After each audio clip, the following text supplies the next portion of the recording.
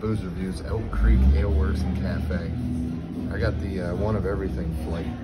It's a shit ton of beers. I just drank the Double Rainbow IPA. It's pretty good. Brookie Brown Ale. Beer is proof that all dark beers are not crazy equal. Caramel and chocolate malt flavors.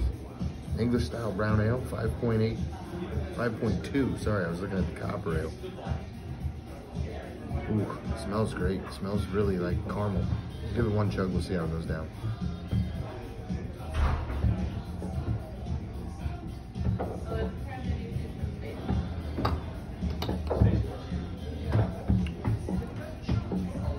Very good.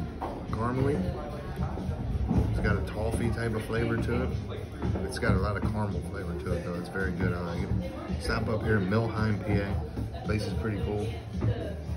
Bunch of seasonal beers on tap. For the Brookie Brown Ale, I'm going 7.9.